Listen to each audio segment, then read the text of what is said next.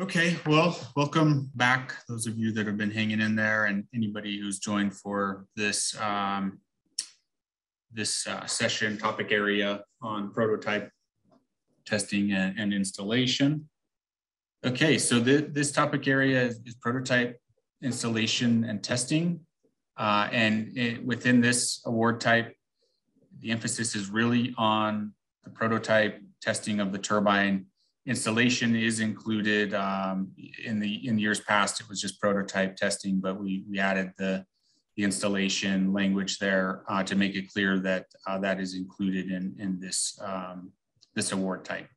So we're really here to assess the readiness of the turbine, its ability to become a commercial product.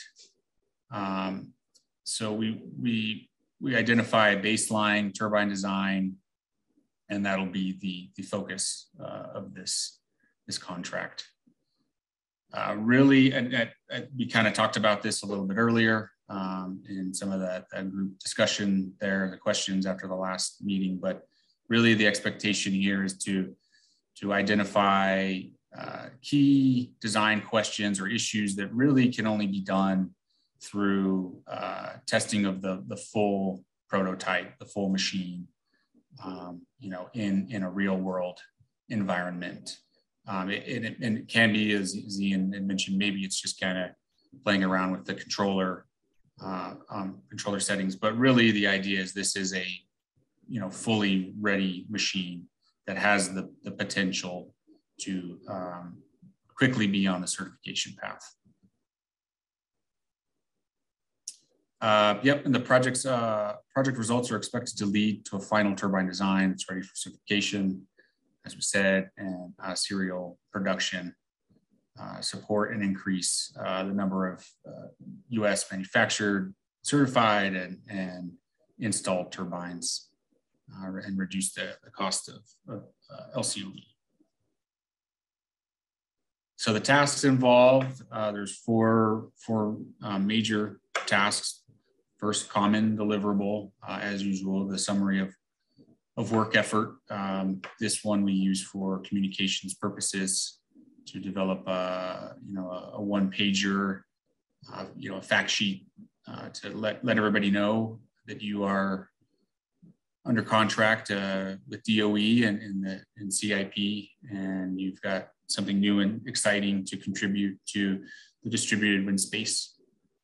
The second major task is the design evaluation, at which time there is a no-go decision, where we will assess the machine. I'll talk more about the design evaluation process, but go decision means we continue with the deliverables. No-go would be a termination of the contract. Task 4.3 is going to be the test specification. So this would be essentially like your test plan, what you plan to do under test of the prototype system, as well as a detailed description of the test site. And I'll discuss more on this in the coming slides as well. The final major task is the test report. So this is going to summarize and detail the results of the prototype testing that was completed under this award. The design evaluation, as mentioned, has a no-go decision attached to it. This is a technical design evaluation. We do expect it to be consistent with the standard that OEMs expect to certify the turbine to. So really this needs to be very solid sound engineering. We want to see design specifications, want to see any modeling, any pre-prototype testing that may have been done. All of this is, again, we're going to kind of harp back on loads. So the development of the loads must be in a manner that is consistent with the certification planned. So they can be based on measurements of the turbine or aeroelastic modeling. But if they're based on measurements, we do want some analytical estimation. And again, very similar with the prototype, manufacture, and install. This offering is configuration agnostic, but we still need, a very thorough and consistent development of the loads so that we can be confident in the design of the machine, of the prototype machine. Running through the full set of deliverables, which is mostly the tasks that we discussed earlier, but here with the timeline attached to it. So the first deliverable, the summary of work effort, is due 1 month from subcontract execution. The design review is typically scheduled for 3 months from contract execution. And again, there is an NREL request that we receive the design documents and a summary PowerPoint or presentation several weeks ahead of this date, of the actual meeting date, so that NREL personnel have sufficient time to review, come up with questions or feedback or points for clarification, and that allows us sufficient time to submit those to the subcontractor and allow the subcontractor time to address those in the design review meeting. Then 1 month after determination is provided, a go determination is provided to proceed with the prototype testing. We require the detailed description of tests to be performed, the test plan, essentially. Also to include description of the test site, all of the instrumentation that will be used, the data that will be collected, analysis methods for post-processing of the data, and a schedule of testing.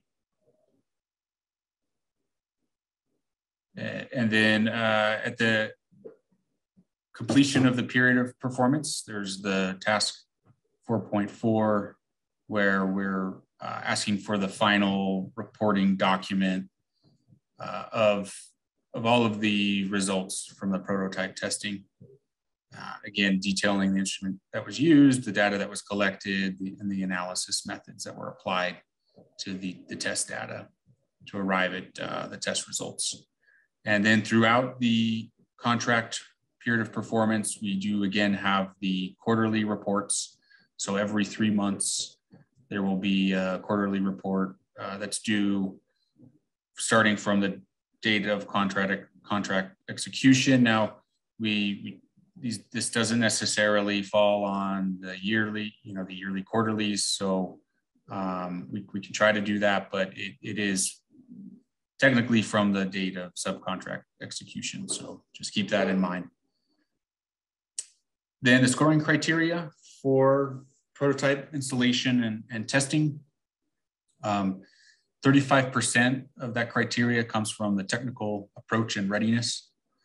So this is going to be the description of the turbine, all of the turbine features, the turbine system deployment, and any testing that has been done prior. We also want to see description of remaining work to have the prototype ready to begin testing.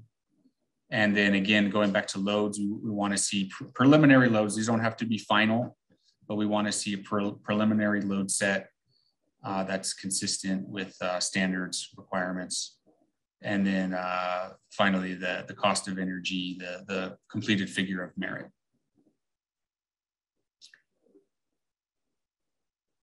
The second scoring criteria is going to be the proposed test plan.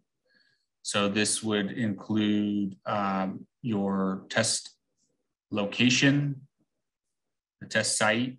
If you're planning to partner with maybe a regional test center, that is really good information to have, and they can provide really detailed information about their test site. That is much appreciated in the proposals. And then we want to see the test plan, and supporting documents of what the tests being conducted, tests are going to be conducted, and why. So there's an example listed here about confirming the effectiveness of a stall-controlled or passive yaw behavior. So yeah, please detail what tests are expected to be conducted and why they're important at this prototype stage. The third criteria is pretty consistent across most of the award types, and that's the extent to which the turbine will impact the US market. So we want to look at the soundness of the development plan to make sure that the turbine really does have a path to certification for the US market. We also want to get an estimate of the US-based manufacturing. Again, it's an estimate, but please, we really do want to see the domestic contribution here, as well as the domestic installations in the first year after certification. Please make an estimate, your best estimation for that. And then we have the technical and financial capability to see this project through, see this award, from conception to completion there. And then finally, the financial status, documenting the financial status of the company. The scoring criteria number 4 is going to be your team, your expertise and experience. This accounts for 25%. So here we want to know your past experience, your recent experience, your relevant experience to distributed wind, the qualifications of any team members, or if you're planning to lean on some outside experts or contractors, please list all of these things. Again, if you're working with a regional test center for testing, we want the expertise and list of personnel with that group. Resumes for all project team members need to be included. And then we really want to see a demonstrated ability to complete previous projects on time and budget.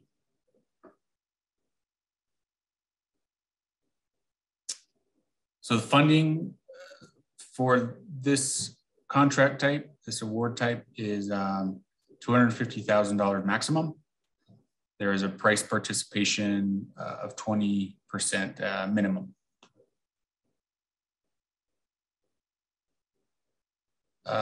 Some recent examples of this award type. We've got 3 here. On-site wind, which is in the lower left figure there, the turbine with the tail on it. Then we've got EOCycle America, which is that central figure. That is a downwind yaw-controlled machine. And then we have X-Flow Energy Company, the vertical axis machine, illustrated on the right side. And of these 2, Sonside and X-Flow, have participated in the past with past awards that have really helped shepherd them to this prototype installation and testing phase. And that is it. Jim Truslow, CBC Wind. Hey, Jim. How you doing? My question is, how difficult is it to do your testing not on one of the locations that you guys are using? So say I'm building the unit based on state funds, so the state probably would want to see the unit built in the state. Does that create a layer that is hard to overcome?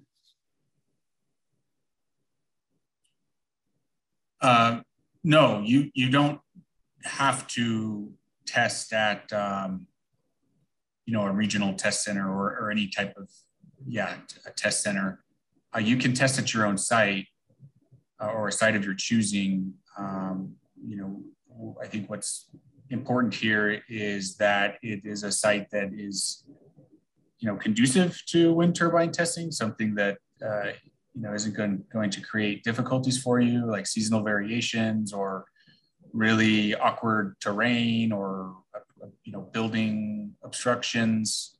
Because we're going to want to look at all of that. And if you can't really test because the site is not a good test site, then it's going to be hard to get a good score, I would say. Okay, that makes sense. I'm not too worried about having the right. We're right on the ocean, so. Yeah. Okay. Thank you. Yep. Of course.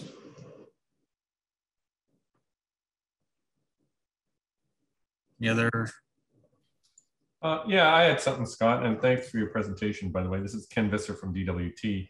I was wondering if something along the lines like, say we have a prototype that we're running, or you can call it whatever you want, I guess, that, we are taking data on and measuring different kinds of things. But as we look towards moving towards certification, and I guess this is maybe particular to our design or maybe to novel designs where the typical strategy of, say, getting aeroelastic loads may not be as straightforward because we're not a simple three-bladed design that can use fast or something like that, or we have to, and we're not quite sure how to do all this yet, but I imagine measuring loads may be part of all of this. So let's just look at that aspect of it.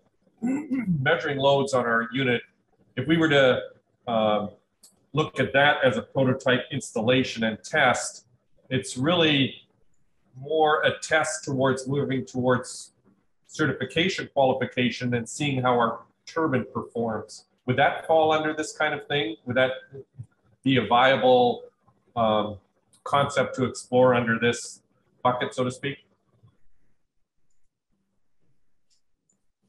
Yeah, I think I see where you're coming from. So you, well, I can be a little bit more explicit. We have a ducted turbine design, and there's no simple way to analyze the load. So obviously, it seems that at least the further we go with this, it looks like we're going to have to measure loads at some point, and so that means doing a test with measured loading and seeing what the results are and seeing whether that matches some sort of model, or I was thinking of talking to Rick about this and seeing if he would be interested. He's mentioned this before in the aeroelastic workshop a couple months ago.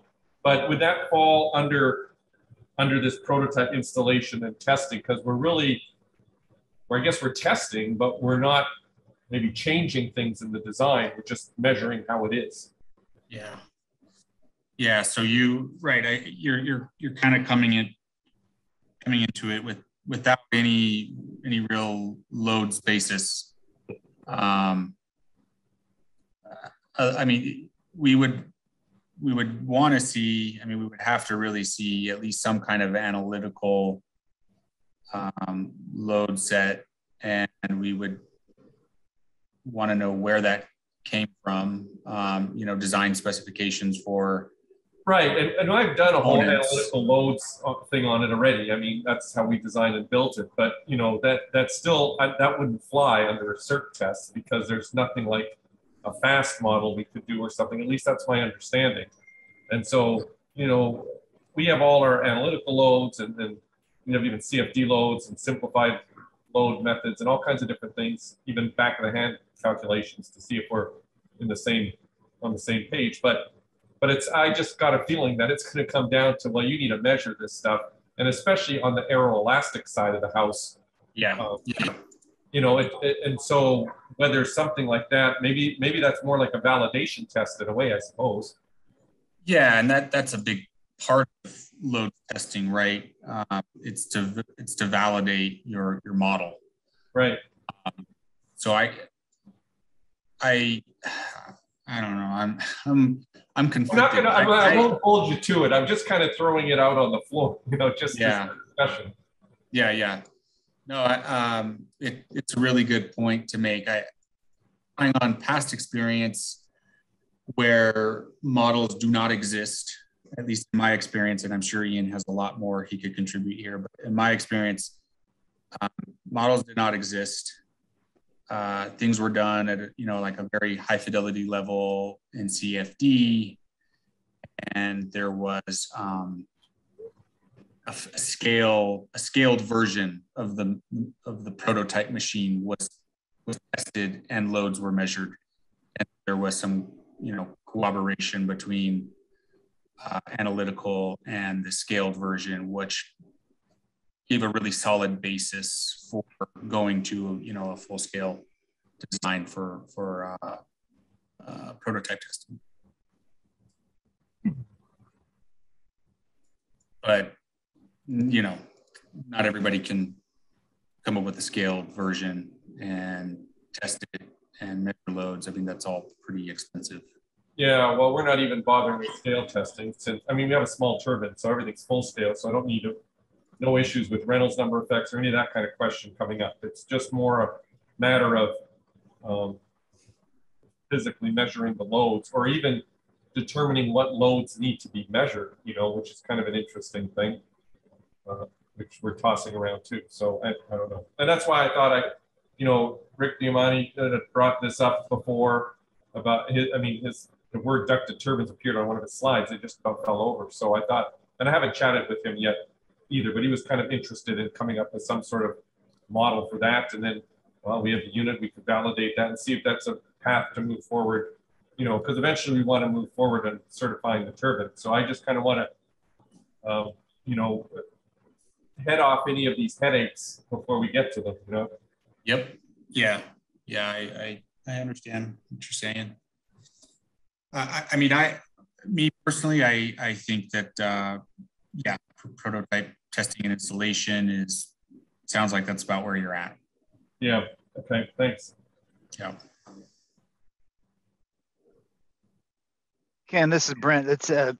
When you were speaking, it made me also think of Dean Davis's past experience at Windward Engineering, working with developers of sometimes novel designs and partnering with them to take some loads measurements to validate some of the key assumptions in the design at that Windward site. No, definitely. I want to talk to him too. And, from the taking measurements point of view, but I thought it was quite interesting that Rick had brought up that he was possibly interested in analytical modeling of this kind of thing. So, yeah. Yep. Anyway, yeah, thanks. 20% price participation. Does all money shall be new cash money, or some portion could be expected as in-kind contribution? Yes. Oh, yeah. Okay. So I think this is asking what qualifies as to go towards 20% price participation, if I'm not mistaken. Yeah, and I'll just copy what, let me go copy what Kendall put in her presentation and dump it in the chat just to get things started on that answer from yesterday. Yeah, great. Thanks, Brent. It's so there's a couple of kind of criteria, but there's a whole schedule, so a whole document that has been produced by DOE that goes through and indicates what can be used as cost share, and it does include stuff like equipment, materials. So it's not just cash by any stretch. Labor that you're putting in, and the schedule right there is there. So if you Google that, you'll get it. It's also available on our website. The kind of the caveats that are out there that we talked a little bit about yesterday is that it has to be expenditures during the contract term. So it can't be something that you spent 10 years developing this concept and you can take all of that 10 years of work and apply it to your cost share. So it has to be something that you are spending now, but you can get creative around that. So lab space, your office, even the turbine that you built that you then lease within reasonable bounds to the project or something of that nature. You can use other grants that you get from other entities as cost share, but you can't use other federal funds. So you can't get money from SBIR as an example, and then count that as your cost share towards CIP, because that's federal money. Both of it is federal money.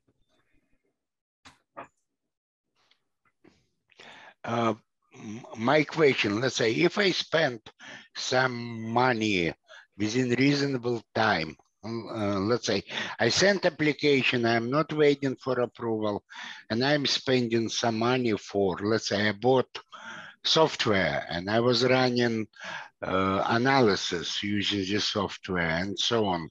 Is it any timeline? OPIC, let's say, so Overseas Private Investment Corporation, they're considering 1 year before approval of the project. If I've spent direct money for the project, it could be, it's not necessary, but it might be considered as in-kind contribution.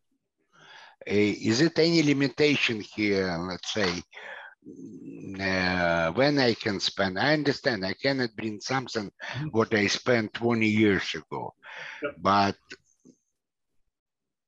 no. So I think it has to be spent during the contract term. So that's once it's signed through the end of the contract. So the year before, anything of that nature cannot be used. Now, but again, in this case, it's cash. No, doesn't matter how. Yes. No. I mean, it doesn't have to be cash. It could be, I mean, it's labor hours. It could be, to a degree, your space. So leasing costs for your space. And we could talk with Kendall about this specifically, but it could also be you lease the turbine if you're doing this example of testing, or you sell the turbine to the project as an example. So I can sell to myself. If I have, let's say, the turbine already developed, sitting in my warehouse, I can sell it to myself, correct? Basically, the cost share of the equipment that you are providing to the project is part of the cost share. Okay, thank you. I think there was something in the chat from Jim. Yeah, I'm curious. So once you get to go on task number 4, which presumably is at the end of month 4, what is the anticipated timeline to complete the testing? Part of that is there will be a, with your test plan, I mean, there should be a layout of a timeline for testing, but I suppose it could be as long as the contract period of performance for that. Well, that's what I'm basically asking. What I mean, obviously, we'd want to do the testing as quickly as we could. Yeah. What is the reason I'm asking is because if I do get a state grant to build the unit, I'm not sure exactly how long it'll take to build and then install it and then test it.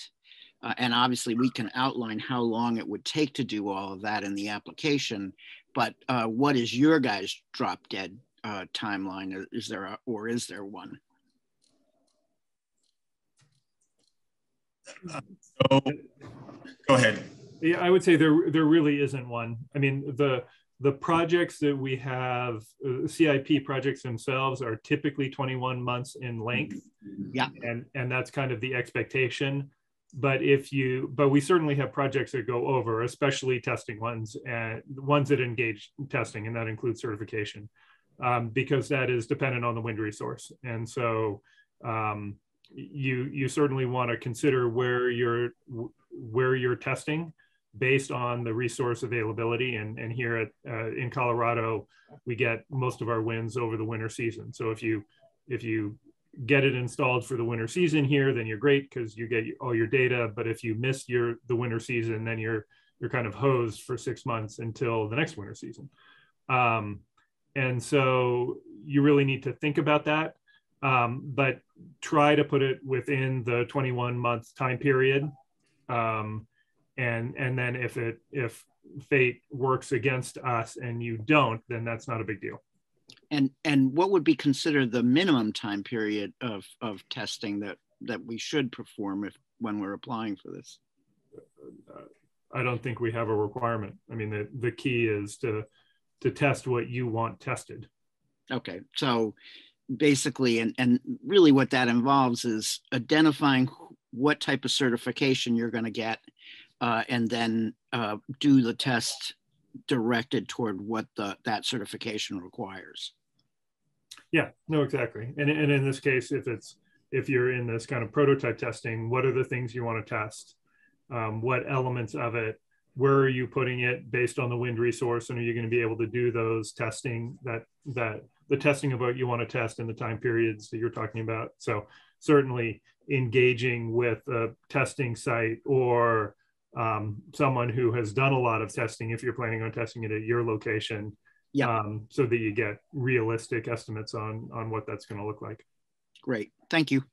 Let's see, can you go back to the deliverable slide just for a second, Scott? Joe wanted to look at something there.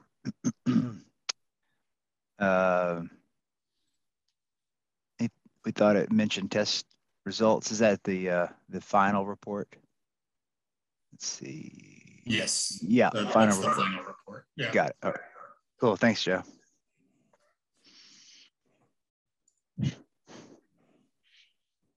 And the period of performance is usually 21 months, right? So we've got some time there.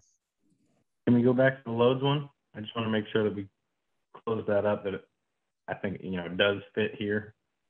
I know it was kind of a half and half, it depends kind of answer. I thought it did kind of fit under the scope. You're potentially running an iterative test, and it's, part of the validation of the model. Yeah, they're like, to the points made, right, you're going to need to have a model to validate, right? But if this is a scope surrounding verification of design data inputs, I think that fits. Yeah, I would agree. Scott, actually, I did have a question now that you've asked. I was wondering about testing at NREL. I mean, what's involved? I mean, we can test where we're testing right now, which I got a test site here in Potsdam, but with the high winds that you guys get in there, although hopefully not 100 miles an hour, but what's involved? Is that an option if we wanted to install a turbine there and test it there and put that in as part of something like this? Yes, as part of CIP. Ian, do you mind? Maybe he left. It's an option. It really comes down to again we don't want to compete with the private sector. So if there is a test entity that can provide what you're looking for, that is our preference. But if that doesn't exist and NREL really is the best option for what you're trying to accomplish, NREL is an option. Yes. Okay, thanks. Yeah, I would just echo that. I mean, there are certainly cases in which having stuff done at NREL makes sense. I mean, if this is kind of early prototype development and your goal is not really just to run kind of basic tests or certification or anything of that nature, but you really want to be able to rip the machine apart and start really looking at how the system performs, then having it done at in a research setting is different than doing it at a test site in Kansas or something. Spanish Forks, Dean Davis's shop, is a little bit more in between because he's an engineering firm, and so he does a lot more product development type work than if you just had it at a certification site where they're just going to put it up and run it, and if it breaks, yeah, they'll do a little bit of maintenance, but they're not going to do any research on it at all. Right. They're just there to test it, and that's it. So if you're in this kind of more in the wanting to do research on it, then having it at our site or at a place like Dean's site makes more sense and is justifiable. Yeah, right. And I was thinking of Dean's site too. And I guess I was just thinking, you know, there's obviously several different things that I kind of want to do research on, but as I kind of mull around this whole loads thing on the path to certification, I'm not sure exactly where that falls yet. I mean, it's obviously engineering. It seems like Dean would be great to do that kind of thing, but it's, you know, it is also kind of researchy in a way, but it's kind of developing a, you know, a loads model in a way too. So I don't know. Mm-hmm. Mm-hmm.